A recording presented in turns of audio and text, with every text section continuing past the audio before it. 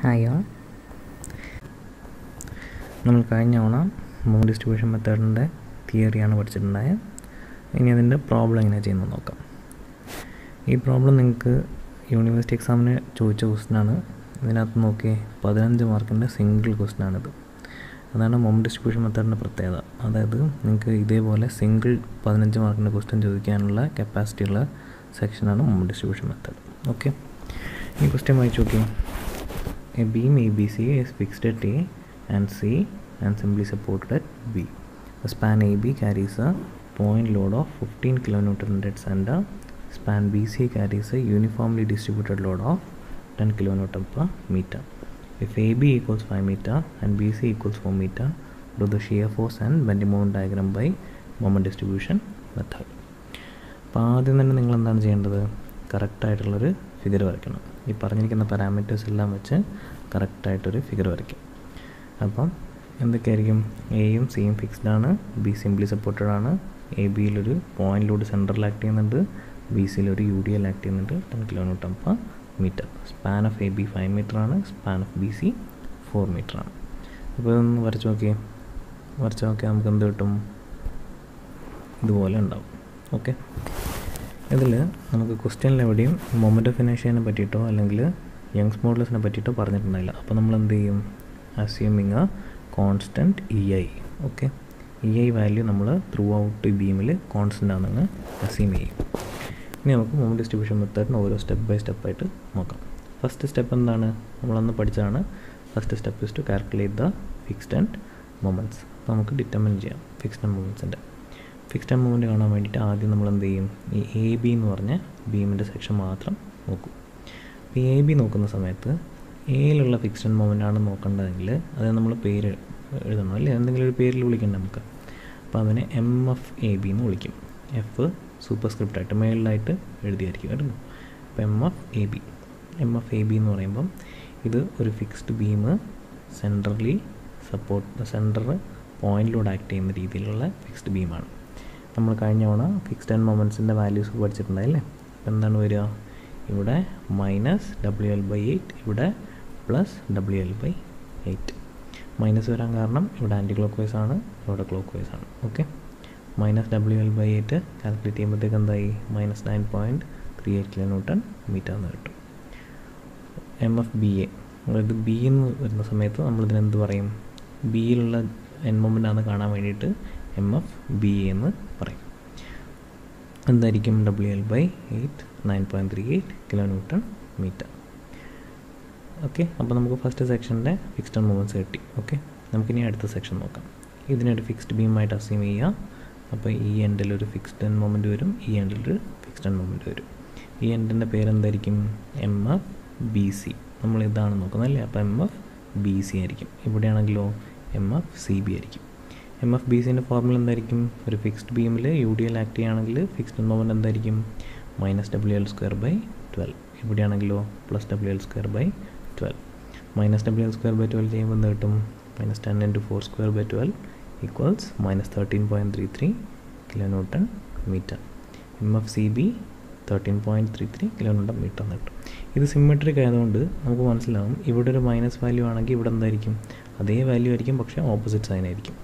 ഇവിടെ -13.33 ആണെങ്കിൽ ഇവിടെ +13.33 ആവും. സിമ്മെട്രിക് ആയതുകൊണ്ടാണ് കേട്ടോ. അതുകൊണ്ടാണ് ഇങ്ങനെ വരാൻ കാരണം. നമുക്ക് ഫിക്സ്ഡ് ആൻഡ് മൊമെൻറ്റ്സ് കിട്ടി. അപ്പോൾ നമ്മുടെ ഫസ്റ്റ് സ്റ്റെപ്പ് കഴിഞ്ഞു, ഫിക്സ്ഡ് ആൻഡ് മൊമെൻറ്റ്സിൻ്റെ കാൽക്കുലേഷൻ. അടുത്തത് എന്താണ്? Determination of distribution factors. Distribution factor എന്താണെന്ന് ഞാൻ പറഞ്ഞിട്ടുണ്ടായില്ലേ? അതായത് ഒരു അൺബാലൻസ്ഡ് മൊമെൻ്റ് ഉണ്ടെങ്കിൽ അതിനെ രണ്ട് ബീമിലേക്ക് ഡിവൈഡ് ചെയ്യുകയാണെങ്കിൽ എങ്ങനെ ആ മൊമെൻറ്റ് ഡിവൈഡ് ആവുമെന്നുള്ളത് പറയുന്നതാണ് ഇത് നമ്മുടെ ഡിസ്ട്രിബ്യൂഷൻ ഫാക്ടർ എന്ന് പറഞ്ഞാൽ. അപ്പോൾ ഇവിടെയുള്ള അങ്ങനത്തെ ഒരു ജോയിൻ്റ് ഇതാണ്, ജോയിൻ്റ് ബി മാത്രമേ ഉള്ളൂ, അല്ലേ? കാരണം ബിയിലേക്കാണ് രണ്ട് മെമ്പേഴ്സ് വന്ന് മീറ്റ് ചെയ്യുന്നത്. അപ്പോൾ നമുക്ക് ഈ ജോയിൻ്റ് ബി വെച്ചിട്ടാണ് എല്ലാ കാൽക്കുലേഷനും ചെയ്യേണ്ടത് ഡിസ്ട്രിബ്യൂഷൻ ഫാക്ടറിൻ്റെ ബേസിൽ. അപ്പോൾ നോക്കിയേ, നമുക്കൊരു ടേബിൾ പോലെ വരച്ച് ചെയ്ത് കഴിഞ്ഞാൽ ഇത് എളുപ്പം ചെയ്യാൻ പറ്റും. ജോയിൻ്റ് ബി എന്ന് ആദ്യം എഴുതുക. ജോയിൻ്റ് ബിയിലേക്ക് വരുന്ന മെമ്പേഴ്സിൻ്റെ പേരെല്ലാം എഴുതുക, BA BC. ഇനിയിപ്പോൾ മൂന്നാമതൊരു മെമ്പർ ഇങ്ങനെ വരുവാണെങ്കിൽ അതും കൂടെ ഇവിടെ വന്നിട്ടുണ്ടാവും, BD എന്നൊക്കെ പറഞ്ഞിട്ട്. ഓക്കെ, നമുക്ക് ഈ കേസിൽ ഇപ്പോൾ എത്ര മെമ്പേഴ്സേ ഉള്ളൂ? 2 മെമ്പേഴ്സേ ഉള്ളൂ. അപ്പോൾ എന്തായിരിക്കും? BA BC. BA എന്ന് പറഞ്ഞാൽ ഇത് നിയർ എൻഡ് ആണ്, ഇത് ഫാർ എൻഡ് ആണ്. ഫാർ എൻഡ് എന്താണ് ഈ കേസിൽ? Far end is fixed. Far end fixed ആണെങ്കിൽ സ്റ്റിഫ്നെസ്സിൻ്റെ വാല്യൂ എന്തായിരുന്നു? 4EI/L ആണ്. അപ്പോൾ നമുക്കിവിടെ എന്ത് കിട്ടും? 4EI ഡിവൈഡഡ് ബൈ L എന്ന് പറഞ്ഞാൽ 5 മീറ്റർ ആണ്. അപ്പോൾ 4EI/5. നമ്മൾ ആദ്യമേ കോൺസ്റ്റൻറ്റ് EI ആണെന്ന് അസ്യൂം ചെയ്തിട്ടുണ്ട്. ബീം ത്രൂ ഔട്ട് ഒരേ EI ആണെന്ന് അസ്യൂം ചെയ്തിട്ടുണ്ട്. അടുത്തത് സ്പാൻ BC നോക്കുക. സ്പാൻ BC നോക്കുമ്പം ഇത് നിയർ എൻഡാണ്, ഇത് ഫാർ എൻഡാണ്. ഫാർ എൻഡിൽ എന്താണ്? ഫിക്സ്ഡ് ആണ് അല്ലേ? അപ്പോൾ അവിടെയും സ്റ്റിഫ്നെസ് എന്തായിരിക്കും? 4EI/L ആയിരിക്കും. ഇവിടുത്തെ സ്പാൻ എത്രയാണ്? 4 മീറ്റർ ആണ്. 4EI/4 എന്ന് വരും. ഇനി നമുക്ക് ഈ ജോയിൻറ്റിൻ്റെ ടോട്ടൽ സ്റ്റിഫ്നെസ് കണ്ടുപിടിക്കണം. അതായത് സിഗ്മ കെ. നമുക്ക് ഡിസ്ട്രിബ്യൂഷൻ ഫാക്ടറിൻ്റെ ഫോർമുല അറിയാം, K divided by sigma K ആണെന്ന്. അപ്പോൾ ഈ സിഗ്മ കെ എന്താണെന്നാണ് നമ്മൾ കണ്ടുപിടിക്കാൻ നോക്കുന്നത്. ഇനി അപ്പം സിഗ്മ കെ എന്ന് പറഞ്ഞാൽ എന്തായിരിക്കും? ഈ ജോയിൻറ്റിൽ വരുന്ന രണ്ട് മെമ്പേഴ്സിൻ്റെയും സ്റ്റിഫ്നെസ്സിൻ്റെ സമ്മാണ്. അപ്പോൾ ഏതൊക്കെ മെമ്പേഴ്സാണ് വരുന്നത്? എ ബിയും വരുന്നുണ്ട്, ബി സിയും വരുന്നുണ്ട്. അപ്പോൾ രണ്ടും കൂടെ ആഡ് ചെയ്ത് കഴിഞ്ഞാൽ നമുക്ക് എന്ത് കിട്ടി? 36EI/20 എന്ന് കിട്ടി. ഡിസ്ട്രിബ്യൂഷൻ ഫാക്ടർ എന്തായിരിക്കും? K divided by sigma K ആണ്. അപ്പോൾ ഡിസ്ട്രിബ്യൂഷൻ ഫാക്ടർ ഫോർ BA എന്തായിരിക്കും? 4EI/5 ഡിവൈഡഡ് ബൈ 36EI/20 0.44 എന്ന് കിട്ടും. അടുത്തത് 4EI/4 ഡിവൈഡഡ് ബൈ 36EI/20 0.56 എന്ന് കിട്ടും. ഈ രണ്ട് വാല്യൂവിൻ്റെ പ്രത്യേകത എന്താണെന്ന് നോക്കി, അല്ലെങ്കിൽ ഇതിൻ്റെ അർത്ഥം എന്താണ്? ഇതിനർത്ഥം എന്ന് പറഞ്ഞാൽ ഇവിടെ ഇപ്പോൾ ഒരു M എന്ന് പറഞ്ഞൊരു മൊമെൻറ്റ് അൺബാലൻസ് ആയി നിൽക്കുകയാണെങ്കിൽ വലിയ ഭാഗം ഏതാണ് ക്യാരി ചെയ്യുക? ഈ മൊമെൻറ്റിൻ്റെ അൺബാലൻസ് ആയി നിൽക്കുന്ന മൊമെൻറ്റിൻ്റെ വലിയ ഭാഗം, അതായത് കൂടുതൽ majority of that moment will be carried by BC. കാരണം എന്താണ്? BCയുടെ ഡിസ്ട്രിബ്യൂഷൻ ഫാക്ടർ 0.56 ആണ്. ഇവിടുത്തെ ഡിസ്ട്രിബ്യൂഷൻ ഫാക്ടർ 0.44 ആയതുകൊണ്ട് കൂടുതൽ മൊമെൻറ്റ് ഏതാണ് ക്യാരി ചെയ്യുക? BC ആയിരിക്കും. അതാണ് ഇതിൻ്റെ അർത്ഥം. ഓക്കെ, അടുത്ത സ്റ്റെപ്പ് നോക്കാം. അടുത്ത step determination of carry over factors. ഈ കേസിൽ നമ്മൾ ക്യാരി ഓവർ ഫാക്ടർ എന്ന് പറഞ്ഞാൽ എന്തായിരിക്കും? ഇവിടെ നിന്നുള്ള ജോയിൻ്റാണ് നമ്മൾ ചെക്ക് ചെയ്യുന്നത്. അപ്പോൾ ഇവിടെ എൻഡിലുള്ള രണ്ട് കണ്ടീഷൻസ് നോക്കി നോക്കുക. ഇവിടെ ഏതാണ്? A എന്ന് പറഞ്ഞാൽ ഫിക്സ്ഡ് ആണ്, C എന്ന് പറഞ്ഞാൽ ഫിക്സ്ഡ് ആണ്. അപ്പോൾ ഇവിടെ നിന്ന് വരുന്ന carry over, member AB-ൻ്റെ അകത്തുണ്ടാകുന്ന carry over എയിലേക്ക് പോകുമ്പോൾ എന്ത് പറ്റും? ഫിക്സ്ഡ് ആയതുകൊണ്ട് അവിടെ ഒരു ക്യാരി ഓവർ ഉണ്ടാവും. എത്രയാണ് ക്യാരി ഓവർ ഫാക്ടർ? 0.5 ആണ്. അതാണ് ഇവിടെ എഴുതിയിരിക്കുന്നത്. Carry over factor from B to A equals 0.5 since A is fixed. Carry over factor from B to C equals 0.5 as joint C is fixed. Carry over factor ഞാൻ മുന്നേ പറഞ്ഞിട്ടുണ്ടായില്ലേ? Carry over factor എന്ന് പറഞ്ഞാൽ എന്താണ്? നമ്മൾ near എൻഡിൽ ഒരു moment apply ചെയ്യുമ്പം far എൻഡിൽ ഒരു fraction of that moment carry ആവുന്നുണ്ടായി. നമ്മൾ സം ചെയ്യുന്ന സമയത്ത് അല്ലെങ്കിൽ നമ്പേഴ്സ് ആഡ് ചെയ്യുന്ന സമയത്ത് നമ്പർ ക്യാരി ഓവർ ചെയ്യുന്ന പോലെ മൊമെൻറ്റിൻ്റെ ഒരു ഭാഗം ക്യാരി ഓവർ ആവുന്നുണ്ടായി. അത് ഫിക്സ്ഡ് ആണെങ്കിൽ മാത്രം ശ്രദ്ധിച്ചാൽ മതി. ഫിക്സ്ഡ് അല്ലെങ്കിൽ കണ്ടിന്യൂസ് ആയിട്ടുള്ള എൻഡ് വരുന്ന സമയത്ത് മാത്രം ശ്രദ്ധിച്ചാൽ മതി. സിംപ്ലി സപ്പോർട്ടഡ് ആവുന്ന സമയത്ത് ക്യാരി ഓവർ ഉണ്ടാവില്ല, അവിടെ 0 ആയിരിക്കും. അപ്പോൾ നമുക്ക് ക്യാരി ഓവർ ഫാക്ടർ 0.5 ആണെന്ന് കിട്ടിയിട്ടുണ്ട്. ഓക്കെ, ഇനി നമുക്ക് മൊമെൻറ്റ് ഡിസ്ട്രിബ്യൂഷൻ മെത്തേഡ് അപ്ലൈ ചെയ്യാം. അതാണ് സ്റ്റെപ്പ് 4. മൊമെൻറ്റ് ഡിസ്ട്രിബ്യൂഷൻ മെത്തേഡ് ചെയ്യുന്ന സമയത്തെല്ലാം നമ്മൾ ഇതേപോലെ ഒരു ടേബിൾ ആക്കി ചെയ്യുകയാണെങ്കിൽ എളുപ്പമുണ്ടാവും. നിങ്ങൾക്ക് കാൽക്കുലേഷനിൽ മിസ്റ്റേക്ക് ഒന്നും വരില്ല. അപ്പോൾ ഈ ടേബിളിൽ എഴുതേണ്ട കാര്യങ്ങൾ എന്തൊക്കെയാണെന്ന് നോക്കാം. ആദ്യം എന്തെഴുതും? ജോയിൻ്റ് ഏതൊക്കെയാണെന്ന് എഴുതാം. ഇപ്പോൾ ഏതൊക്കെ ജോയിൻ്റാണുള്ളത്? ജോയിൻ്റ് A ഉണ്ട്, B ഉണ്ട്, C ഉണ്ട്. A എന്ന് പറഞ്ഞാൽ നമ്മുടെ എൻഡ് സപ്പോർട്ടാണ്, സിയും എൻഡ് സപ്പോർട്ടാണ്, B ആണ് നമ്മുടെ ഇൻ്റർമീഡിയറ്റ് ആയിട്ടുള്ള സപ്പോർട്ട്. മെമ്പേഴ്സ് ഏതൊക്കെയാണ് വരുന്നത്? എയിലുള്ള മെമ്പേഴ്സിന് നമ്മൾ AB എന്ന് വിളിക്കും. B എന്നുള്ളതാണെങ്കിൽ നമ്മൾ BA BC എന്ന് പറയും. C എന്നുള്ളത് CB എന്ന് പറയും. ഇത് ജസ്റ്റ് നെയിം ABയും BA ഒന്ന് തന്നെയാണ് കേട്ടോ സാധനം. പിന്നെ നെയിം ചെയ്യുന്ന ഡിഫറൻസ് എന്ന് പറഞ്ഞാൽ ഈ മെമ്പറിനെ ജോയിൻ്റ് വെച്ച് ഐഡൻറ്റിഫൈ ചെയ്യാനുള്ള എളുപ്പത്തിന് വേണ്ടിയിട്ടാണ്. അടുത്ത നമ്മൾ നേരത്തെ കണ്ടുപിടിച്ച് ഡിസ്ട്രിബ്യൂഷൻ ഫാക്ടർ എഴുതാം. 0.44 0.56 BA BCയിൽ മാത്രമേ ഡിസ്ട്രിബ്യൂഷൻ ഫാക്ടർ ഉണ്ടാവുള്ളൂ, അത് എഴുതാം. അടുത്തത് നമ്മൾ കണ്ടുപിടിച്ച ഫിക്സ്ഡ് ആൻഡ് മൊമെൻറ്റ്സ് എഴുതാം. നേരത്തെ നമ്മൾ കണ്ടുപിടിച്ചില്ലേ? -9.38 + 9.38 - 13.33 + 13.33. ഇത്രയും ചെയ്ത് കഴിഞ്ഞാൽ ഇനി നമ്മൾ ജോയിൻ്റ് ബിയിലുള്ള അൺബാലൻസ്ഡ് മൊമെൻറ്റ് കണ്ടുപിടിക്കണം. നോക്കി, അത് ഞാനിവിടെ കാണിച്ചിട്ടുണ്ട് എന്താണ് ഈ അൺബാലൻസ്ഡ് മൊമെൻ്റ് എന്ന്. ഈ 9.38ഉം -13.33 അല്ലേ ഇവിടെ ഉള്ളത്, ഈ ജോയിൻറ്റ് ബിയിലുള്ളത്. അപ്പോൾ ഇത് രണ്ടും കൂടെ ആഡ് ചെയ്ത് കഴിഞ്ഞാൽ ജോയിൻറ്റ് ബിയിൽ ഒരു അൺബാലൻസ്ഡ് മൊമെൻറ്റ് എത്ര വരുന്നുണ്ടായി? -3.95 എന്ന് പറഞ്ഞൊരു അൺബാലൻസ്ഡ് മൊമെൻറ്റ് വരുന്നുണ്ടായി. ഈ -3.95നെ ബാലൻസ് ചെയ്യണമെങ്കിൽ നമ്മൾ എന്ത് ചെയ്യണം? ഇതിന് ഓപ്പോസിറ്റായിട്ടും ഈക്വലായിട്ടുള്ളൊരു 3.95 നമ്മളുടെ ആ മെമ്പറിലേക്ക് കൊടുക്കണം അല്ലേ. അതായത് ഇതാണ് നമ്മുടെ അൺബാലൻസ് ഉണ്ടാക്കുന്ന മൊമെൻറ്റ്. ഈ അൺബാലൻസിനെ നമ്മൾ ഒഴിവാക്കണം. ഈ അൺബാലൻസിനെ എങ്ങനെയാണ് ഒഴിവാക്കുക? ഇതിന് ഈക്വൽ ആൻഡ് ഓപ്പോസിറ്റ് ആയിട്ടൊരു മൊമെൻറ്റ് അപ്ലൈ ചെയ്താൽ പോരെ. ഇങ്ങനൊരു മൊമെൻറ്റ് അപ്ലൈ ചെയ്യുമ്പം ഇത് ഡിസ്ട്രിബ്യൂട്ട് ആവുന്നത് എങ്ങനെയാണെന്നുള്ളതാണ് നമ്മളുടെ ഡിസ്ട്രിബ്യൂഷൻ ഫാക്ടർ കാണിക്കുന്നത്. ഓക്കെ, ശ്രദ്ധിക്കണം. ഇങ്ങനെ നമ്മളൊരു ജോയിൻ്റ് കൺസിഡർ ചെയ്യുമ്പം ഈ ജോയിൻറ്റിലുണ്ടാവുന്ന അൺബാലൻസ് എന്താണെന്നാണ് നമ്മൾ കണ്ടുപിടിക്കേണ്ടത്. അൺബാലൻസ് കണ്ടുപിടിക്കാൻ വേണ്ടി വേറെ ഒന്നും ചെയ്യേണ്ട, ഈ രണ്ട് വാല്യൂസ് ആഡ് ചെയ്യാം. ആഡ് ചെയ്യുമ്പോൾ നമുക്കൊരു വാല്യൂ കിട്ടും അല്ലേ, -3.95. ഈ -3.95നെ ബാലൻസ് ചെയ്യാൻ വേണ്ടി നമ്മൾ എന്ത് ചെയ്യും? +3.95 എന്ന് പറഞ്ഞൊരു മൊമെൻറ്റിനെ ഡിസ്ട്രിബ്യൂട്ട് ചെയ്യണം. ഇത് ഡിസ്ട്രിബ്യൂട്ട് ചെയ്യുന്നത് ഈ ഡിസ്ട്രിബ്യൂഷൻ ഫാക്ടറിൻ്റെ ബേസിസിലായിരിക്കും. അപ്പോൾ ഇവിടെ കിട്ടുന്ന ഈ ബാലൻസ് ചെയ്യാനുള്ള മൊമെൻറ്റ് എപ്പോഴും വാല്യൂ എടുക്കുമ്പം ഈ വാല്യൂവിൻ്റെ സൈൻ മാറ്റിയിട്ടാണ് എടുക്കുന്നത് നോക്കണം. ഇതിവിടെ ആഡ് ചെയ്യുന്ന സമയത്ത് -3.95 വരികയാണെങ്കിൽ ബാലൻസ് ചെയ്യുമ്പോൾ എന്തായിരിക്കും? +3.95നെയാണ് ബാലൻസ് ചെയ്യേണ്ടത്. അതേസമയത്ത് ഇവിടെ +3.95 ആണ് വന്നിരുന്നെങ്കിൽ ബാലൻസ് ചെയ്യുമ്പോൾ എന്തായിരിക്കും? -3.95 ആയിരിക്കണം ബാലൻസ് ചെയ്യേണ്ടത്. ഓക്കെ, അപ്പോൾ ഇവിടെ നമുക്ക് എന്താ വന്നത്? ഇവിടെ -3.95 ആയിരുന്നു. അപ്പോൾ ബാലൻസ് ചെയ്യാൻ വേണ്ടിയിട്ട് +3.95 വരും. ഈ +3.95നെ ഈ 0.44 വെച്ച് മൾട്ടിപ്ലൈ ചെയ്ത് കഴിഞ്ഞാൽ നമുക്ക് എന്ത് കിട്ടും? 1.74 എന്ന് കിട്ടും. അതുപോലെ 3.95നെ 0.56 വെച്ച് മൾട്ടിപ്ലൈ ചെയ്ത് കഴിഞ്ഞാൽ 2.21 എന്ന് കിട്ടും. അപ്പോൾ ഇതാണ് നമ്മുടെ അടുത്ത step, balancing. Okay, fixed moment എഴുതുക. ഫിക്സ്ഡ് മൊമെൻ്റ് കഴിഞ്ഞിട്ട് ആ ജോയിൻറ്റിലുണ്ടാകുന്ന അൺബാലൻസ് കണ്ടുപിടിക്കുക. ആ അൺബാലൻസിന് ഈക്വൽ ആൻഡ് ഓപ്പോസിറ്റ് ആയിട്ടുള്ളൊരു വാല്യൂ ആക്കി മാറ്റിയിട്ട് അതിനെ ഈ ഡിസ്ട്രിബ്യൂഷൻ ഫാക്ടർ വെച്ച് മൾട്ടിപ്ലൈ ചെയ്തിട്ട് ആ വാല്യൂ ഇവിടെ എഴുതുക. അതാണ് നമ്മുടെ ബാലൻസ് എന്ന് പറഞ്ഞാൽ.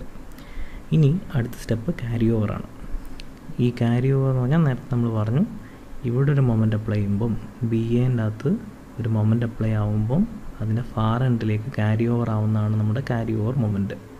നമുക്ക് ഫിക്സ്ഡ് എൻഡ് ആയതുകൊണ്ട് തന്നെയും ക്യാരി ഓവർ ഫാക്ടർ 0.5 ആണ്. അപ്പോൾ ഈ 1.74നോട് 0.5 മൾട്ടിപ്ലൈ ചെയ്ത് കഴിഞ്ഞാൽ ഇവിടെ ക്യാരി ഓവർ ആയിട്ടുള്ള വാല്യൂ വരും 0.87. ഇതിൻ്റെ പകുതി ആയിരിക്കും ക്യാരി ഓവർ. അതുപോലെ ഇവിടെ 2.21 ആണ്. അപ്പോൾ അതിൻ്റെ ക്യാരി ഓവർ ഇത് പകുതി ആകുമ്പോഴത്തേക്കും എന്താവും? 1.11. ഇത്രയും ചെയ്ത് കഴിഞ്ഞാൽ നിങ്ങളുടെ മൊമെൻറ്റ് ഡിസ്ട്രിബ്യൂഷൻ മെത്തേഡ് ഏകദേശം കംപ്ലീറ്റ് ആവും. ഇനി നിങ്ങൾ ചെയ്യേണ്ടത് എന്താണ്? ഫൈനൽ മൊമെൻറ്റിൻ്റെ കാൽക്കുലേഷനാണ്. ഫൈനൽ മൊമെൻറ്റ് കാൽക്കുലേഷൻ എന്ന് പറഞ്ഞു കഴിഞ്ഞാൽ ഈ ഫിക്സ്ഡ് ആൻഡ് മൊമെൻറ്റ് തൊട്ടുള്ള വാല്യൂസ് എല്ലാം ആഡ് ചെയ്യാം. ഈ ഒരു കോളം വെച്ചിട്ട് ഫിക്സ്ഡ് ആൻഡ് മൊമെൻറ്റ്സിനെ ആഡ് ചെയ്യാം. ഓർക്കണം, ഈ ഡിസ്ട്രിബ്യൂഷൻ ഫാക്ടർ ആഡ് ചെയ്ത് പോകരുത് കേട്ടോ. ഫിക്സ്ഡ് ആൻഡ് മൊമെൻറ്റ് തൊട്ടുള്ള മൊമെൻറ്റ് വാല്യൂസ് ആണ് ആഡ് ചെയ്യേണ്ടത്. -9.38 + 0.87 ആഡ് ചെയ്യുമ്പോൾ എന്തായി? -8.51. 9.38 + 1.74 11.12. -13.33 + 2.21 -11.12. 13.33 + 1.11 14.44. ഓക്കെ, അപ്പോൾ ഇതാണ് നമ്മുടെ ഫൈനൽ മൊമെൻറ്റ്. ആ സെക്ഷനിൽ വരുന്ന ഫൈനൽ മൊമെൻറ്റ് വാല്യൂസാണ് ഈ കാണുന്നത്. ഓക്കെ, നിങ്ങൾക്ക് കൺഫ്യൂഷൻ വരാനുള്ള ചാൻസ് ഉള്ളത് ഈ അൺബാലൻസിനെ ബാലൻസ് ആക്കുന്നതും ഈ ഡിസ്ട്രിബ്യൂഷൻ ഫാക്ടർ വെച്ചിട്ട് ഈ ബാലൻസ് ചെയ്യുന്നതും പിന്നെ ക്യാരി ഓവർ ചെയ്യുന്നതായിരിക്കും. ഇനി ഒന്നുകൂടെ പറഞ്ഞുതരാം. ഈ ഫിക്സ്ഡ് ആൻഡ് മൊമെൻറ്റ് എന്ന് പറഞ്ഞു കഴിഞ്ഞാൽ നമ്മൾ ആദ്യം കാൽക്കുലേറ്റ് ചെയ്ത ഫിക്സ്ഡ് ആൻഡ് മൊമെൻറ്റ്സ് ആണ്. ഓരോ ജോയിൻറ്റിലെ ഫിക്സ്ഡ് ആൻഡ് മൊമെൻറ്റ്സ് എഴുതി കഴിയുമ്പം ഇപ്പം നമ്മുടെ കൺസിഡർ ചെയ്യുന്ന ജോയിൻറ്റ് ഇതാണ്, ഈ B ആണ്. ബിയിലേക്കാണ് രണ്ട് മെമ്പേഴ്സ് ഒരുമിച്ച് വന്നിരിക്കുന്നത്. അപ്പോൾ അവിടെ ഒരു അൺബാലൻസ് ഉണ്ടാകുന്നുണ്ട്. ആ അൺബാലൻസ് വാല്യൂ എന്ന് പറഞ്ഞാൽ ഈ രണ്ട് മൊമെൻറ്റിനെ ആഡ് ചെയ്ത് കഴിഞ്ഞാൽ കിട്ടുന്നതാണ് അൺബാലൻസ്. ആ അൺബാലൻസ് -3.95 ആയിരുന്നു. അതിനെ ബാലൻസ് ചെയ്യാൻ വേണ്ടി നമ്മൾ ഓപ്പോസിറ്റ് ആയിട്ടുള്ള +3.95 എന്നുള്ളൊരു മൊമെൻറ്റിനെ ഈ രണ്ട് മെമ്പറിലേക്കും ഡിസ്ട്രിബ്യൂട്ട് ചെയ്യണം. എത്ര വെച്ച് ഡിസ്ട്രിബ്യൂട്ട് ചെയ്യണം എന്ന് പറയുന്നതാണ് ഈ ഡിസ്ട്രിബ്യൂഷൻ ഫാക്ടർ. അപ്പോൾ ഇവിടെ കിട്ടുന്ന വാല്യൂവിനെ അതിൻ്റെ നേരെ ഓപ്പോസിറ്റ് സൈൻ വെച്ച് മാറ്റുക, അതിനെ ഈ വാല്യൂ ആയിട്ട് മൾട്ടിപ്ലൈ ചെയ്യാം. +3.95 × 0.44 ചെയ്യുമ്പോഴാണ് നമുക്ക് 1.74 കിട്ടുന്നത്. +3.95 × 0.56 ചെയ്യുമ്പോഴാണ് നമുക്ക് +2.21 കിട്ടുന്നത്. അടുത്ത സ്റ്റെപ്പാണ് ക്യാരി ഓവർ. നമ്മളുടെ നിയർ എൻഡിൽ ഒരു മൊമെൻ്റ് അപ്ലൈ ആകുമ്പം ഫാർ എൻഡിലേക്ക് ഒരു മൊമെൻ്റ് ക്യാരി ഓവർ ആവുന്നതിനാണ് നമ്മൾ ഈ ക്യാരി ഓവർ മൊമെൻ്റ് എന്ന് പറയുന്നത്. ഈ കേസ് ഫിക്സ്ഡ് ആയതുകൊണ്ട് തന്നെ നമുക്ക് ക്യാരി ഓവർ ഫാക്ടർ 0.5 ആണെന്ന് അറിയാം. ഓക്കെ, അപ്പം നമുക്ക് ഈ കിട്ടിയ വാല്യൂവിനെ 0.5 വെച്ച് മൾട്ടിപ്ലൈ ചെയ്യണം. ഇത് എഴുതുന്ന കാര്യം കൂടെ നോക്കുക. ഇവിടെയുള്ള മൊമെൻറ്റിൻ്റെ ഒരു ഭാഗം ഈ ജോയിൻറ്റിലേക്കാണ് നീങ്ങുന്നത്. അതുകൊണ്ടാണ് ഞാൻ ഇങ്ങനൊരു ആരോ ഇട്ട് വെച്ചിരിക്കുന്നത്. ഓക്കെ, അപ്പോൾ 1.74നെ 0.5 വെച്ച് മൾട്ടിപ്ലൈ ചെയ്ത് നമുക്ക് 0.87 കിട്ടും. 2.21നെ 0.5 വെച്ച് മൾട്ടിപ്ലൈ ചെയ്ത് നമുക്ക് 1.11 കിട്ടും. അടുത്ത ഫൈനൽ മൊമെൻ്റ് എന്ന് പറഞ്ഞാൽ എന്തായിരിക്കും? ഈ ഫിക്സ്ഡ് മൊമെൻ്റ് തൊട്ട് താഴോട്ടുള്ള ഈ കോളംസ്. ഇനി ശരിക്കും പറഞ്ഞു കഴിഞ്ഞാൽ ഇത് ഒരു ഐട്രേറ്റീവ് പ്രോസസ്സാണ് മൊമെൻ്റ് ഡിസ്ട്രിബ്യൂഷൻ മെത്തേഡ്.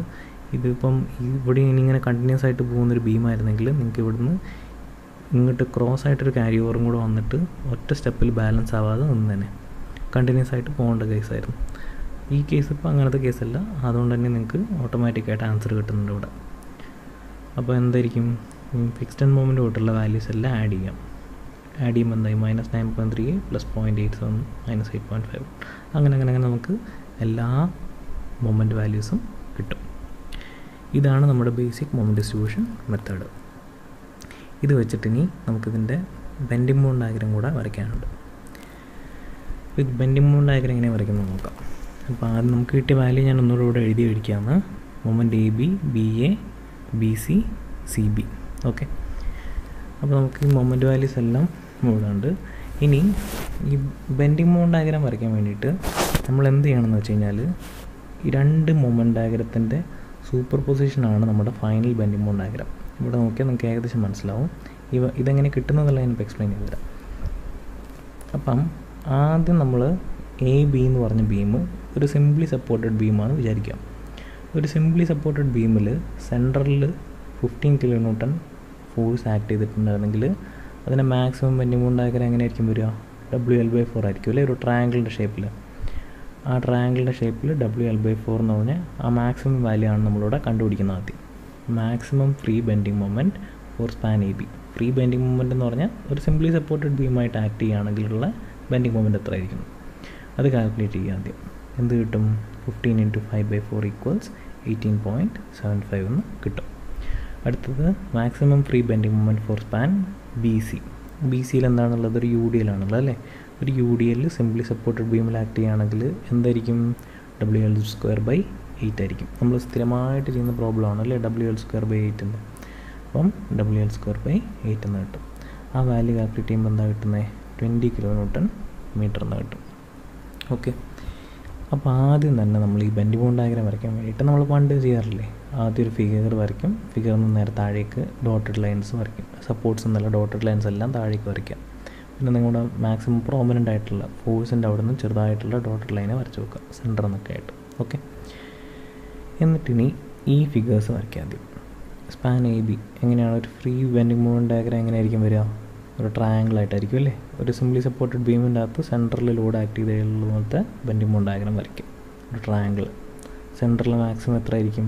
WL/4 നമ്മൾ കാൽക്കുലേറ്റ് ചെയ്തത് 18.75 എന്നിവിടെ എഴുതി വെക്കുക. അടുത്തത് ഇതാണെങ്കിലോ ഒരു UDL ആണെങ്കിൽ പാരബോളയാണ്. പാരബോളയുടെ മാക്സിമം WL²/8 ആണ്. നമുക്ക് കാൽക്കുലേറ്റ് ചെയ്തപ്പോൾ കിട്ടിയത് 20 എന്നാണ്. ഓക്കെ, ഇതുവരെ വരച്ച് വെക്കുക ആദ്യം. അതായത് ഈ രണ്ട് കേസും മാത്രം വരച്ച് വെക്കുക. അടുത്തതിനി നമുക്ക് ഈ ഫിക്സ്ഡ് മൊമെൻറ്റ്സ് കൊണ്ടും നമ്മളിപ്പോൾ ചെയ്തിരിക്കുന്ന മൊമെൻറ്റ് ഡിസ്ട്രിബ്യൂഷൻ വെച്ച് കിട്ടിയിരിക്കുന്ന കുറേ മൊമെൻറ്റിൻ്റെ വാല്യൂസ് ഉണ്ടല്ലേ, ഈ വാല്യൂസ് എല്ലാം ഇതിന് നമ്മൾ ഇതിനകത്തേക്ക് വരയ്ക്കണം. ഇത് വരയ്ക്കാൻ വേണ്ടിയിട്ട് നിങ്ങൾക്ക് കൺഫ്യൂഷൻ വരാതിരിക്കാൻ വേണ്ടിയിട്ടുള്ള സൈൻ കൺവെൻഷനാണ് ഇത്. അതായത് ഒരു ലെഫ്റ്റ് എൻഡ് വരയ്ക്കുമ്പം ഈ ലെഫ്റ്റ് എൻഡിൽ മൈനസ് സൈൻ വരികയാണെങ്കിൽ മുകളിലേക്കാണ് വരയ്ക്കേണ്ടത്. ലെഫ്റ്റ് എൻഡിൽ പ്ലസ് ആണ് വരുന്നതെങ്കിൽ താഴേക്കാണ് വരയ്ക്കേണ്ടത്. റൈറ്റ് എൻഡിൽ പ്ലസ് ആണ് വരുന്നതെങ്കിൽ മുകളിലേക്ക് വരയ്ക്കണം, മൈനസ് ആണ് വരുന്നതെങ്കിൽ താഴേക്ക് വരയ്ക്കണം. കൺഫ്യൂഷൻ ആവേണ്ട, ഞാൻ പറഞ്ഞുതരാം. ഇപ്പോൾ നോക്കി നമ്മൾ ഇവിടെ -8.51 11.12 ആണല്ലോ. ഇത് AB-യും BC-യും ആണല്ലേ, അല്ല AB BA ആണല്ലേ. ഇത് BC-യും CB-യും ആണ്. ഓർമ്മയുണ്ടല്ലോ. അപ്പോൾ നമുക്ക് നോക്കാം. AB -8.51 left എൻഡല്ലേ. ഇത് ലെഫ്റ്റ് എൻഡിൽ മൈനസ് എവിടെയായിരിക്കും? മേളിൽ വരയ്ക്കണം. -8.51 എന്ന് വരും. ഇനി 11.12 ഏതാണിത്? റൈറ്റ് എൻഡ് ആണല്ലേ. BA എന്ന് പറയുമ്പോഴത്തേക്കുള്ള റൈറ്റ് എൻഡിലാണ് 11.12 വരുന്നത്. 11.12 പോസിറ്റീവ് വന്നുകൊണ്ട് തന്നെ നമ്മളവിടെ വരും, മേളിൽ വരും. അപ്പം 11.12 മേളിലേക്ക് വരയ്ക്കാം. ഇവിടെ -11.12 ഇതേതാണ്? ലെഫ്റ്റ് എൻഡാണ്. അപ്പോൾ അതും മേളിലേക്ക് തന്നെയായി. അടുത്ത 14.44 ഇതേതാണ്, റൈറ്റ് ഹാൻഡ് ആണ് സിയിൽ അല്ലേ. നിങ്ങളിങ്ങനെ ഓർത്താൽ മതി, ഒറ്റ എലമെൻറ്റ് പോലെ ആലോചിക്കുക. എ ബി എന്ന് പറഞ്ഞ ഒറ്റ എലമെൻറ്റ്, ബി സി എന്ന് പറഞ്ഞൊരു ഒറ്റ എലമെൻറ്റ്. അങ്ങനെ ആലോചിക്കുമ്പോഴത്തേക്ക് നിങ്ങൾക്ക് എന്ത് കിട്ടും? ഈ 14.44ഉം മേളിലേക്കാണ് വന്നത്. അപ്പോൾ ഇതിനെല്ലാത്തിനെയും കൂടെ ഒരുമിച്ച് ജോയിൻ ചെയ്യാം. ജോയിൻ ചെയ്ത് കഴിഞ്ഞാൽ ഈ രണ്ട് ഫിഗറിലും, അതായത് നിങ്ങൾക്ക് ഇങ്ങനൊരു ട്രപ്പീസിയം കിട്ടും, അല്ലെങ്കിൽ ഇങ്ങനൊരു ക്വാഡ്രിലാറ്ററൽ കിട്ടും, ഇങ്ങനെയുള്ള ഒരു ട്രയാങ്കിൾ, ഒരു പാരബോളിയം കാണും. ഈ രണ്ട് കേസിലും കൂടെയും കോമൺ ആയിട്ട് വരുന്ന ഏരിയ ഉണ്ടെങ്കിൽ ആ ഏരിയ രണ്ടും ക്യാൻസൽ ഔട്ട് ആവും. ഓക്കെ. ഇനി ഈ നമ്മളിപ്പോൾ അവസാനം വരച്ച ഈ ഫിക്സ്ഡ് എൻഡ് മൊമെൻറ്റിനെ കൊണ്ട് മൊമെൻറ്റ് ഡിസ്ട്രിബ്യൂഷൻ വെച്ച് മാത്രം കിട്ടിയ കേസിനെ താഴെയുള്ള ഏരിയ എല്ലാം എന്തായിരിക്കും? മൈനസ് ആയിരിക്കും. ഇതെല്ലാം മൈനസ് ആയിരിക്കും. ഇനി ഈ ലൈനിനെക്കാട്ടും മുകളിൽ വരുന്ന കേസുകളെല്ലാം എന്തായിരിക്കും? പ്ലസ് ആയിരിക്കും. അതാണ് ഈ കാണിച്ചിരിക്കുന്നത്. അതായത് നമ്മുടെ ട്രയാങ്കിളായിട്ട് വന്നിരുന്നത് ഈ ക്വാഡ്രിലാറ്ററിൻ്റെ മുകളിലേക്ക് പോയത് എത്രയാണ്? ഇത്ര ചെറിയൊരു സെക്ഷനാണ്. അതെന്തായിരിക്കും? പോസിറ്റീവായിരിക്കും. അതുപോലെ ഈ ഭാഗവും പോസിറ്റീവായിരിക്കും. പാരബോൾ അതിൻ്റെ മുകളിൽ പോകുന്ന എവിടെയാണ്? ഇവിടെയാണ് അല്ലേ. അപ്പോൾ ഇതും പോസിറ്റീവായിരിക്കും. ഈ സെക്ഷനിലെല്ലാം നമുക്ക് ഈ ക്വാഡ്രിലാറ്ററൽ മാത്രമേ ഉള്ളൂ. ഇത് ഓവർലാപ്പ് വരാത്ത സ്ഥലമാണ്. അപ്പോൾ ഇതെന്തായിരിക്കും? മൈനസ് സൈൻ ആയിരിക്കും. ഇവിടെയും മൈനസ് സൈൻ ആയിരിക്കും, ഇവിടെയും മൈനസ് സൈൻ ആയിരിക്കും. ഇത് രണ്ട് ഭാഗവും രണ്ടിലും കോമൺ ആയിട്ടുള്ള ഏരിയ ആണ്. ഇത് രണ്ടും ക്യാൻസൽ ഔട്ട് ആവും. ഇതാണ് നിങ്ങളുടെ final bending moment diagram. Okay. ഈ ബെൻഡിങ് മൊമെൻറ്റ് ഡയഗ്രാം എങ്ങനെയാണ് വരുന്നത് എന്നുള്ളതൊന്ന് ശ്രദ്ധിച്ച് മനസ്സിലാക്കാം. ഓക്കെ. ഒന്നുകൂടെ നോക്കുക. -8.51 ആയിരുന്നു ഇവിടെ ഉള്ളത്. ഇവിടെ 11.12 പ്ലസ് -11.12 14.4. ഇത് ഓർത്ത് വെച്ചിട്ട് വരയ്ക്കാനുള്ളൊരു ഷോർട്ട് കട്ടായിട്ടാണ് ഞാൻ ഈ ഡയഗ്രാം കാണിച്ചിരിക്കുന്നത്. മൈനസ് പ്ലസ് പ്ലസ് മൈനസ് എന്ന് പറഞ്ഞിട്ട്. അതായത് ലെഫ്റ്റ് ഹാൻഡ് ആണെങ്കിൽ മുകളിൽ മൈനസ്, റൈറ്റ് ഹാൻഡ് ആണെങ്കിൽ മുകളിൽ പ്ലസ്. ഓക്കെ. അപ്പോൾ ഈ കേസിൽ എന്താ വന്നത്? നമുക്ക് ആദ്യം ലെഫ്റ്റ് ഹാൻഡിൽ -8.51 വന്ന് റൈറ്റ് ഹാൻഡിൽ പ്ലസ് 11.12 വന്നു. അതുകൊണ്ട് ഇത് മുകളിലായി. ഇവിടെ ലെഫ്റ്റ് ഹാൻഡിൽ -11.12 അത് മുകളിലായി. റൈറ്റ് ഹാൻഡിൽ പ്ലസ് 14.44 അതും മുകളിലായി. നമ്മുടെ ഫ്രീ ബെൻഡിങ് മൊമെൻറ്റ് ഡയഗ്രാം വന്നത് ഒരു ട്രയാങ്കിൾ, ഈ പാരബോളായിരുന്നു. അപ്പോൾ ഈ മേളിൽ ഈ ക്വാഡ്രിലാറ്ററലിനെക്കാട്ടും മേളിൽ വരുന്ന ഭാഗങ്ങളെല്ലാം പോസിറ്റീവായിരിക്കും. ഈ രണ്ട് ഭാഗം പോസിറ്റീവായിരിക്കും. ഇതിൻ്റെ താഴെ വരുന്ന ഭാഗമെല്ലാം നെഗറ്റീവായിരിക്കും. കോമൺ ആയിട്ട് ഈ ക്വാഡ്രിലാറ്ററലിലും നമ്മുടെ ഫ്രീ ബെൻഡിങ് മൊമെൻറ്റും കോമൺ ആയിട്ട് വന്ന ഭാഗമെല്ലാം എന്താവും? ഇത് രണ്ടും ക്യാൻസൽ ഔട്ട് ആവും. ഇതാണ് നമ്മുടെ ബെൻഡിങ് മൊമെൻറ്റ് ഡയഗ്രാം. ഇനി അതിൻ്റെ യൂണിറ്റ് വേറെ പുറത്തായിട്ടാണ് മാർക്ക് ചെയ്ത് വെച്ചിട്ടുണ്ടായത്. ഓക്കെ. അപ്പോൾ നമുക്ക് ബെൻഡിങ് മൊമെൻറ്റ് ഡയഗ്രാം കിട്ടിയില്ലേ. അടുത്ത നമുക്കിതിൻ്റെ ഷിയർ ഫോഴ്സ് ഡയഗ്രാം കൂടെ കണ്ടുപിടിക്കാനുണ്ട്. അപ്പോൾ ഷിയർ ഫോഴ്സ് ഡയഗ്രാം കണ്ടുപിടിക്കാൻ വേണ്ടിയിട്ട് മെയിനായിട്ട് ആദ്യം എന്ത് ചെയ്യണം? റിയാക്ഷൻസിൻ്റെ കണ്ടുപിടിക്കണം. ഓക്കെ. ഇനി റിയാക്ഷൻസ് കണ്ടുപിടിക്കുന്ന സമയത്ത് നിങ്ങൾക്ക് കൺഫ്യൂഷൻ ഒഴിവാക്കാൻ വേണ്ടിയിട്ട് നമ്മുടെ സാധാരണ സൈൻ കൺവെൻഷൻ ഉണ്ടായിരുന്നില്ലേ? ആൻറ്റി ക്ലോക്ക് വൈസ് പോസിറ്റീവും ക്ലോക്ക് വൈസ് നെഗറ്റീവും, അത് വെച്ചിട്ട് ചെയ്യുന്നതാണ് ഏറ്റവും എളുപ്പം. ഓക്കെ. എന്നിട്ട് ഇനി നമുക്ക് ഓരോ ബീമായിട്ടുള്ളത് കൺസിഡർ ചെയ്യാം. അപ്പോൾ ആദ്യം എന്ത് ചെയ്യുക? സ്പാൻ എ ബിയിൽ ആക്ട് ചെയ്യുന്ന മൊമെൻറ്റിനെല്ലാം എടുത്തെഴുതിയിട്ട് നമുക്ക് ഓരോന്നായിട്ട് കാൽക്കുലേറ്റ് ചെയ്യാം. ഓക്കെ. സ്പാൻ എ ബിയിൽ ഏതൊക്കെയാണ് ഉണ്ടാകുന്നത്? നമുക്ക് രണ്ട് റിയാക്ഷൻ ഫോഴ്സ് ഉണ്ടാവും, RA RB. ഇവിടെ ഒരു മൊമെൻറ്റും ആക്ട് ചെയ്യുന്നുണ്ടാവും. ഈ മൊമെൻറ്റ് പക്ഷേ നമ്മൾ ഓൾറെഡി കാൽക്കുലേറ്റ് ചെയ്തിട്ടുണ്ട്. എത്രയാണ്? 8.51 ആണെന്ന് കാൽക്കുലേറ്റ് ചെയ്തിട്ടുണ്ട്. 8.51 എങ്ങോട്ടാണ് ആക്ട് ചെയ്യുന്നത്? ആൻറ്റി ക്ലോക്ക് വൈസ് ആയിട്ടാണ് ആക്ട് ചെയ്യുന്നത്. അതുകൊണ്ട് ഞാനിതിനെ പോസിറ്റീവായിട്ടാണ് മാർക്ക് ചെയ്തിരിക്കുന്നത്. ഇവിടെ 11.12 ഉണ്ട്, പക്ഷെ അതെങ്ങനെയാണ് ആക്ട് ചെയ്യുന്നത്? ക്ലോക്ക് വൈസ് ആയിട്ടാണ് ആക്ട് ചെയ്യുന്നത്. അതുകൊണ്ട് ഞാൻ എന്ത് ചെയ്തു? ഇതിനെ -11.12 എന്ന് മാർക്ക് ചെയ്ത് കൊടുത്തു. ഇനി നമ്മൾ എന്ത് ചെയ്യുക? സിഗ്മ മൊമെൻ്റ് അബൌട്ട് B = 0 കണ്ടുപിടിക്കാം. മൊമെൻ്റ് അബൌട്ട് B = 0 ചെയ്ത് കഴിഞ്ഞാൽ എന്ത് കിട്ടും നോക്കിയേ? ആദ്യം -11.12 പ്ലസ് RB × 0. കാരണം 0 ഈ ബിയിൽ നിന്ന് ബിയിലേക്കുള്ള മൊമെൻ്റ് എടുത്തു കഴിഞ്ഞാൽ എന്തായിരിക്കും? RB × 0 ആയിരിക്കും. പ്ലസ് 15 × 5/2. 15 × 5/2 പോസിറ്റീവാണ്. കാരണം എന്താണ്? ആൻറ്റി ക്ലോക്ക് വൈസ് ആയിട്ടാണ് മൊമെൻ്റ് വരുന്നത്. നമുക്ക് ഓർമ്മയില്ലേ? കത്തി വലിച്ചൂരുന്നതും അകത്തെ കുത്തുന്നതും ആ കാര്യം വെച്ചിട്ട് ഓർത്താൽ മതി. അടുത്തെന്താണ്? 8.51 RAയിൽ ആക്ട് ചെയ്യുന്ന ഒരു മൊമെൻ്റ് ഉണ്ടല്ലേ, 8.51. അതേതാണ്? ആൻറ്റി ക്ലോക്ക് വൈസ് ആണ്, അതുകൊണ്ട് തന്നെയും പോസിറ്റീവാണ്. RA ആകുമ്പോൾ എങ്ങനെയായിരിക്കും? -RA × 5 മൈനസ് വരാൻ കാരണം അത് ക്ലോക്ക് വൈസ് മൊമെൻ്റ് ആയതുകൊണ്ട് ഈക്വൽ ടു 0. ടോട്ടൽ സോൾവ് ചെയ്ത് വരുമ്പോൾ നമുക്ക് 6.98 കിലോ ന്യൂട്ടൺ എന്ന് കിട്ടും. ഇനി സ്പാൻ ബി സി എടുക്കുകയാണെങ്കിൽ എന്ത് കിട്ടും നോക്കിയേ. സ്പാൻ ബി സിയിൽ 11.12 എങ്ങനെയാണ് ആക്ട് ചെയ്യുക? ആൻറ്റി ക്ലോക്ക് വൈസ് ആയിട്ടാണ് ആക്ട് ചെയ്യുന്നത്. -14.44 വരും, കാരണം 14.44 ക്ലോക്ക് വൈസ് ആയിട്ടാണ് ആക്ട് ചെയ്യുന്നത്. പിന്നെ 10 kN/m വരും. ആർ ബി ഉണ്ടാവും, ആർ സി ഉണ്ടാവും. മൊമെൻ്റ് അബൌട്ട് ബി ഈക്വൽ 0 എടുത്തു കഴിഞ്ഞാൽ എന്ത് കിട്ടും നോക്കി. 11.12 positive plus R B into 0 minus 10 into 4 into 4/2, കാരണം യു ഡി എൽ ആണല്ലേ. അപ്പം ആദ്യം ഫോഴ്സ്, പിന്നെ അതിൻ്റെ സെൻട്രോയിഡ് 10 ഇൻറ്റു 4 ഇൻറ്റു 4/2. അതും എന്തായിരിക്കും? മൈനസ് ആയിരിക്കും. ആൻറ്റി ക്ലോക്ക് വൈസ് ആയിട്ടാണ് ആക്ട് ചെയ്യുന്നത്, ക്ലോക്ക് വൈസ് ആയിട്ടാണ് ആക്ട് ചെയ്യുന്നത്. പ്ലസ് ആർ സി ഇൻറ്റു 4, കാരണം ആർ സി ഇൻറ്റു 4 എന്ന് പറഞ്ഞാൽ anti clock vice ആണതുകൊണ്ട് positive -14.44. Total solve ചെയ്യുമ്പോൾ എന്ത് കിട്ടും? 20.83 കിലോ ന്യൂട്ടൺ എന്ന് കിട്ടും. ഇനി ആർ ബി കൂടെ കണ്ടുപിടിക്കാണ്ടല്ലേ. ആർ ബി കണ്ടുപിടിക്കാൻ വേണ്ടിയിട്ടുള്ള എളുപ്പവഴി എന്താണ്? Sigma force in Y direction equal 0 ചെയ്താൽ പോരെ. കാരണം ആർ എ നമുക്കറിയാം, ആർ സി നമുക്കറിയാം, താഴേക്ക് ആക്ട് ചെയ്യുന്ന ഫോഴ്സ് നമുക്കറിയാം. ഇനി അറിയാത്തൊരൊറ്റ ഫോഴ്സ് ചെയ്താണ് ആർ ബി മാത്രമാണുള്ളത് അല്ലേ. അപ്പോൾ അത് ചെയ്യാൻ വേണ്ടി എന്ത് ചെയ്താൽ മതി? സിഗ്മ എഫ് വൈ ഈക്വൽ 0 ചെയ്യാം. എന്ത് കിട്ടും? R A plus R B plus R C equals 15 plus 10 into 4 എന്ന് കിട്ടും. സോൾവ് ചെയ്ത് വരുമ്പോൾ എന്തായി? 27.19 കിലോ ന്യൂട്ടൺ എന്ന് നമ്മുടെ റിയാക്ഷൻ ഫോഴ്സ് കിട്ടും. ഓക്കെ, റിയാക്ഷൻസ് കിട്ടിയതിനകത്ത് കൺഫ്യൂഷൻ ഇല്ലല്ലോ. ശ്രദ്ധിച്ച് നോക്കുക. ഇവിടെ നമ്മുടെ സാധാരണ സൈൻ കൺവെൻഷനിലേക്ക് ഒന്നുകൂടെ ഇതിന് മാറിയിട്ടുണ്ട് ഇങ്ങോട്ടേക്ക് വന്നപ്പോൾ. കാരണം നിങ്ങൾക്ക് ഇനി കാൽക്കുലേഷനകത്തൊരു കൺഫ്യൂഷൻ വരാതിരിക്കാൻ വേണ്ടിയിട്ടാണ് ഞാൻ അങ്ങനെ പറഞ്ഞത്. ഓക്കെ, നമ്മൾ സ്ഥിരമായിട്ട് റിയാക്ഷൻ കാൽക്കുലേറ്റ് ചെയ്ത് വരുമ്പം ഓട്ടോമാറ്റിക്കായിട്ട് അത് തന്നെയാണ് നമ്മുടെ മനസ്സിൽ വരിക. അതുകൊണ്ടാണ് നമ്മൾ ഇങ്ങനെ ചെയ്യുന്നത്. ഓക്കെ, ഇനി നമുക്ക് ഇതിൻ്റെ ഷിയർ ഫോഴ്സ് ഡയഗ്രാം വരയ്ക്കാം. ഷിയർ ഫോഴ്സ് ഡയഗ്രാം നോക്കി. നമുക്ക് കിട്ടിയ വാല്യൂസ് എല്ലാം വെച്ചിട്ട് നമുക്കറിയാം ഇവിടെ ആർ എ എത്രയായിരുന്നു നോക്കി. ആർ എ 6.98 കിലോ ന്യൂട്ടൺ ആയിരുന്നു. ആർ ബി 27.19 ആർ സി 20.83 ആണ്. അപ്പോൾ ആർ എ ഷിയർ ഫോഴ്സ് വരയ്ക്കാനുള്ള ഏറ്റവും എളുപ്പ വഴി എന്താണ്? ആർ എ എന്ന് പറഞ്ഞ വാല്യൂ എടുക്കുക, അത് മാക്സിമം മുകളിലേക്ക് വരയ്ക്കുക. 6.98 പോസിറ്റീവ് അല്ലേ നമുക്ക് കിട്ടിയത്, അപ്പം മുകളിലേക്കായിരിക്കും 6.98. പിന്നെ ഇവിടെ വേറെ എന്തെങ്കിലും ഫോഴ്സ് ഉണ്ടോ? ഇല്ല.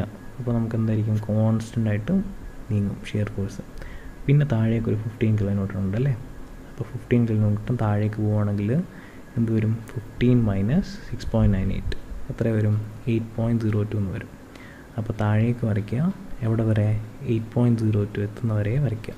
പിന്നെ വേറെ വല്ല ഫോഴ്സും ഉണ്ടോ ഇവിടെ? ഇല്ല. അപ്പോൾ എന്താവും? കോൺസ്റ്റൻ്റ് ആയിട്ട് നീങ്ങും. പിന്നെ ഇവിടെ എന്താ ഉള്ളത്? ആർ ബി എന്ന് പറഞ്ഞ ഒരു റിയാക്ഷൻ ഉണ്ടല്ലേ. ആർ ബിയുടെ വാല്യൂ എത്രയായിരുന്നു നോക്കി. 27.19 ആയിരുന്നു. അപ്പം 8.02 എന്ന് 27.19 സബ്ട്രാക്ട് ചെയ്ത് കഴിഞ്ഞാൽ എന്ത് കിട്ടും? 19.17 കിട്ടും. ഇത് താഴെയായിരുന്നില്ലേ. അപ്പോൾ റിയാക്ഷൻ മുകളിലേക്ക് പോകുമ്പോഴത്തേക്കും 19.17 ആവും. ശ്രദ്ധിച്ച് നോക്കാം കേട്ടോ. ഈ 27.19 ആയിരുന്നില്ലേ ഇവിടെ ഉണ്ടായിരുന്നത്.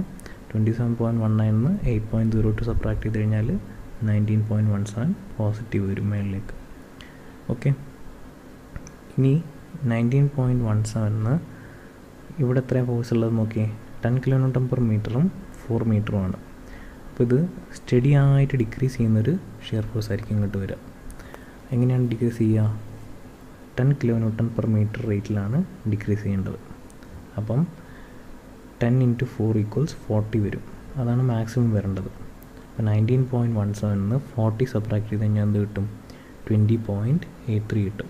അപ്പോൾ 19.17 നേരെ 20.83 വരെ ഒരു ലൈൻ വരയ്ക്കുക. പിന്നെ നമുക്ക് റിയാക്ഷൻ സി എന്താണെന്ന് നോക്കിയേ. 20.83 ആണല്ലേ. അപ്പോൾ 20.83 ഇങ്ങോട്ട് വരും, മുകളിലേക്ക് വരും. ഫൈനലി അവിടെ ടച്ച് ചെയ്ത് മീറ്റ് ചെയ്യും, 0-ൽ എൻഡ് ചെയ്യും. അപ്പോൾ സ്റ്റാർട്ട്സ് അറ്റ് 0, എൻഡ്സ് അറ്റ് 0. നമ്മുടെ ഷിയർ ഫോഴ്സ് ഡയഗ്രാം കറക്റ്റാണ്. ഓർമ്മയില്ലേ, നമ്മുടെ ചെക്കാണത് കേട്ടോ. സ്റ്റാർട്ട് ചെയ്യുന്നത് 0-ലായിരിക്കണം, എൻഡ് ചെയ്യുന്നതും 0-ലായിരിക്കണം. അതാണ് ഷിയർ ഫോഴ്സിൻ്റെ പ്രത്യേകത. ഞാൻ ഇതിൻ്റെ എല്ലാത്തിൻ്റെ യൂണിറ്റ് കിലോ ന്യൂട്ടനാണ്. അത് ഞാനിവിടെ മാർക്ക് ചെയ്ത് മാറ്റി എഴുതിയിട്ടുണ്ട്. അപ്പോൾ ഇതാണ് നമ്മുടെ മൊമെൻ്റ് ഡിസ്ട്രിബ്യൂഷൻ മെത്തേഡ് വെച്ചിട്ട് shear force diagram, bending moment diagram കണ്ടുപിടിക്കാനുള്ള ക്വസ്റ്റ്യൻ. ഓക്കെ, 15 മാർക്കിൻ്റെ ക്വസ്റ്റ്യനാണ്. ഇത് സിമ്പിളാണ് ക്വസ്റ്റ്യൻ. കുറച്ച് കാര്യങ്ങൾ ശ്രദ്ധിക്കണമെന്ന് മാത്രമേ ഉള്ളൂ. പക്ഷേ ശ്രദ്ധിച്ച് ചെയ്ത് കഴിഞ്ഞാൽ തെറ്റാതെ കറക്റ്റായിട്ട് ഉത്തരം കിട്ടും.